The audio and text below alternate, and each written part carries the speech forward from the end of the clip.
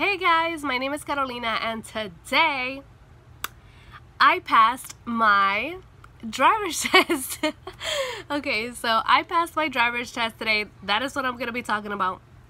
I am in a new background. I'm in my bedroom and I wanted to tell you guys how excited I am because I passed my driver's test. Okay, and I am 28. Kind of old to be getting my driver's license, but it's never too late, okay? And a lot of people that I know, the majority of the people I know, got their license way back when they were like 16, 17, 18, 19. And I'm over here 28 just learning how to drive and getting my driver's license. And this is proof. Okay, so number of errors were 3. I only had 3 mistakes, and yeah, in my head I had like a bunch of things go wrong, but the man said I only had 3. Anyways, why did I wait so long to get my driver's license? I have no idea. This is a lot of little things. My mom doesn't have her driver's license. She doesn't drive, she doesn't own a car. My dad does, but he just always wanted me to get sessions with the driving school. So I always put it off, you know, 1 kid, 2 kids, 3 kids. It took the 3rd to get a car, well, van, and then my driver's license. A lot of people, especially like other moms of like in my family or friends that are moms, they always like would tell me like, when you get a car, it'll be easier for you to like do things, go to school, go to the doctors, go to grocery stores, go to the laundry, because I don't have a laundry at home, right?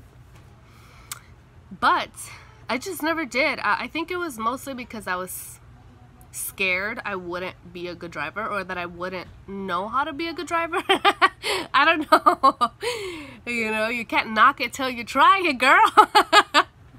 But 2020, every year I'm like, okay, I'm gonna set aside time to get sessions and stuff like that. If it wasn't financial, you know, because driving schools could be a little pricey, if it wasn't the financial, it was the time, right? I didn't have time. So this year, 2020, I decided, and I was like, okay, a bunch of stuff has gone wrong. Let me get something out that's positive. Other than nursing school, I've been passing, so hey, that's a good thing too, right? So, I was like, I'm gonna set out time to actually learn how to drive. I'm going to learn the right way. I'm gonna book some sessions with ABEL'S driving school, shout out. Okay, I'm gonna talk about ABEL'S driving school and my instructor in a second. So I set some time out. I was like, okay, I'm only gonna get the package of 6 hours and that will be good. I took that and it wasn't enough, so I got another packet of 6 hours. So I did 12 hours plus 1 more 2-hour session, and then the final day was the like 30-minute practice before the test, which was today. Oh, guys. When I was, I think, 18 or 19, okay, before my boyfriend and I had kids, we would always drive around. And so one night, one evening, well, yeah, it was night. My boyfriend and I went to Griffith Park. If you live in LA, you know what that is. Okay. Oh, you know where it is. Okay. We went to Griffith Park, but on the other side of the second entrance where the horses are. Okay, if you know what I'm talking about, you know. Okay, so we went through that side, and then we went all the way down to where, no, actually no, it was right there where the horses are. The parking lot was empty. So he was like, okay, I'm gonna teach you how to drive. At this point, I was 19, 18 or 19, I don't know. I had no clue. I had my permit. I think I had my permit. Yeah, because I kept getting my permit, but I never went through with getting my driver's license, okay? And I got this was my 4th time getting my permit and then my driver's license, okay? So he showed me and attempted to show me how to drive, but he didn't really tell me how. He just like, okay, get in the car and, you know, the driver's seat and go. I had no clue how to freaking drive. I thought that you drove like, you know, the machine race car things, you know, at the laundry, or I don't know, the arcade game. You know how you drive and then like you're crazy and stuff. That's how I thought that you would drive a car. Oh my goodness, where the heck was my mind? So like, what? Okay, so I didn't know how to drive. So immediately he would show me how to put it in drive, and then instead of letting it smoothly go and then pressing the accelerator, I would slam on the accelerator and then the brake, and then I would just go like too fast, and then to make the turns I would be like and he got like, you can see that he was nervous because, you know, it was his car, and you know, I was gonna break it. I was gonna break his car. So he's like, you know, enough of this. Okay, no more, okay? So I remember that night. That was the first time ever. Okay, and so I never touched another car until like a few years after. He showed me how to drive again, and by this time I had already like seen videos a little bit, and then matured in like how you drive a car. So we were in the street, and I was kind of driving. It was pretty good. It was rusty, but I knew how to like let go of the brake and then let the car go a little bit, and then the accelerator just a little bit, okay? And then that was it. And then a couple years passed again. I had another kid in nursing school, and I never touched another car again. So I only had 2 experiences, very short experiences with driving a car, and you know, that wasn't enough. So I booked some sessions so I can learn. Okay, you're gonna learn. So I did, and I googled driving schools near me. Okay, and there was a few, and one of them was ABEL'S driving school.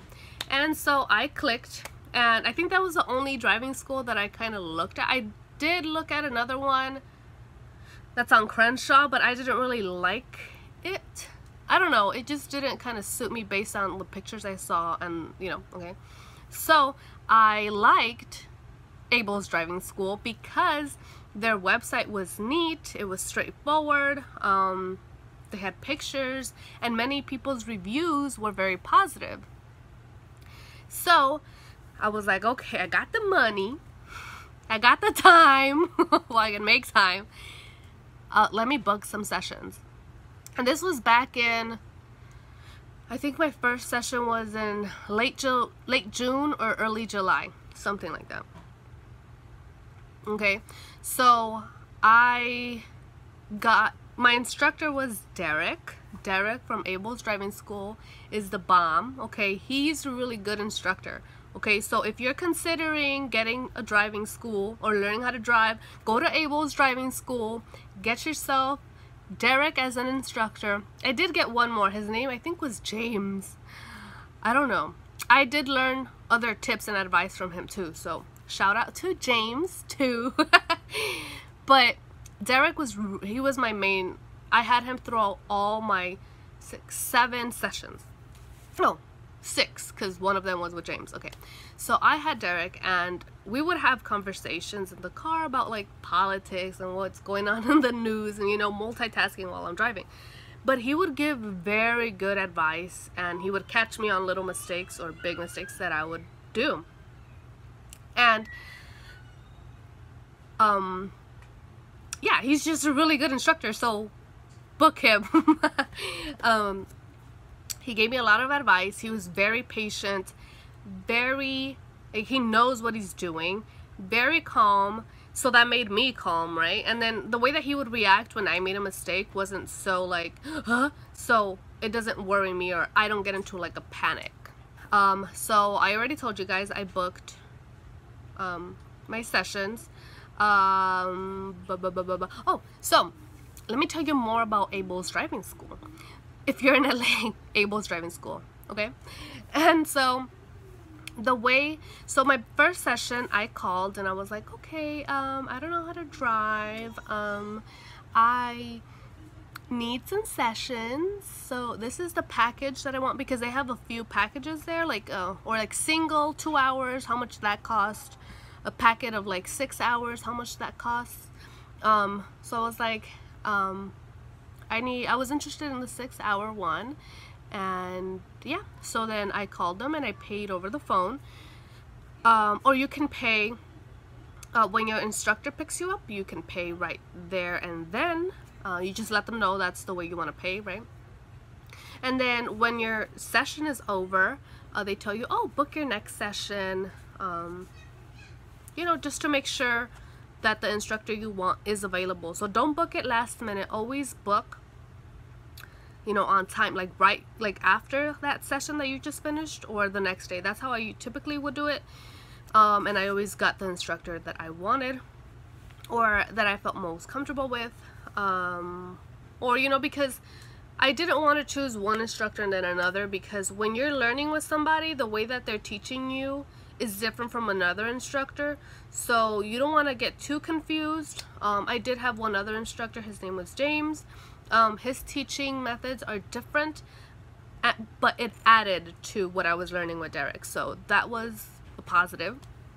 And the lady who picks up the phone is very sweet, and she's so patient. I like her voice. It's very like calming and like, oh, welcoming. So every time that I would call, she would answer most of the time. And she would help me figure out an availability, what time, and if there was any changes like on their part, they would let me know.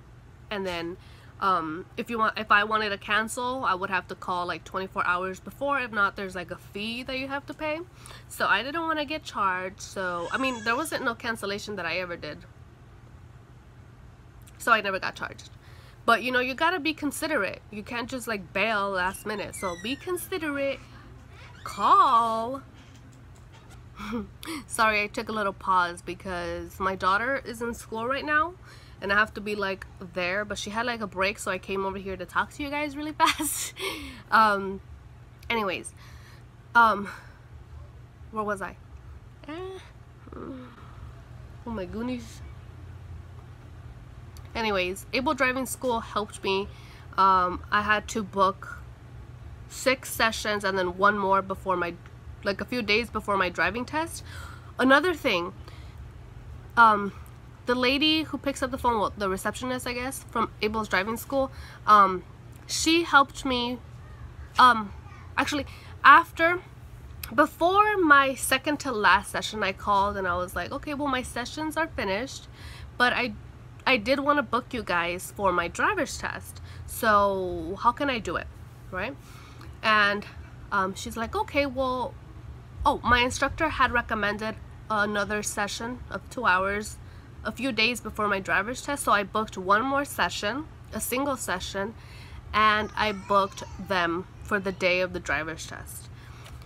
And so she went ahead and booked my session, and then she also booked me for the DMV driver's test. She booked my appointment for the DMV, and she booked the instructor for that day. And then she told me the price. It's pricey, but it's worth it. Yes, it's worth it. Okay? Anyways.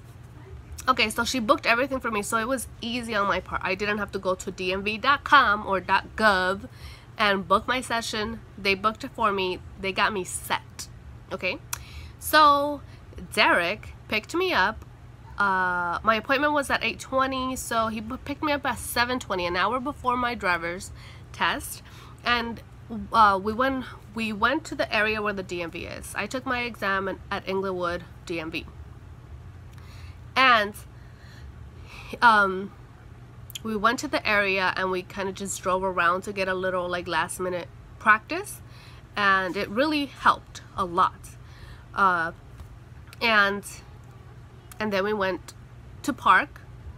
I had never parked in a parking lot, so I did that day. And so we got in line. There was so much people, so many people in line.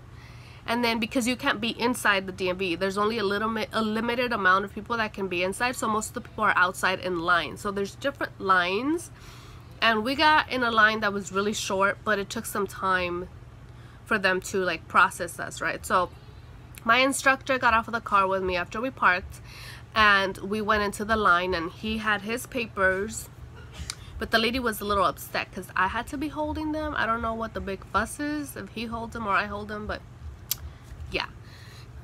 So he had the papers of like the car, the insurance, I guess, and like his driver's license and stuff, verify, you know, all that stuff, which is easy. I don't have to worry about that because it's not a car that I'm personally using, like it's not mine, so it's the driver's school's car, so they're responsible, right, for showing the proof of the car. And so that was like less stress on me, right? So you know, we showed the lady the papers, and then they gave me a sticker, and then they told me to wait, and then we were told to go inside, and I was gonna get my papers, right?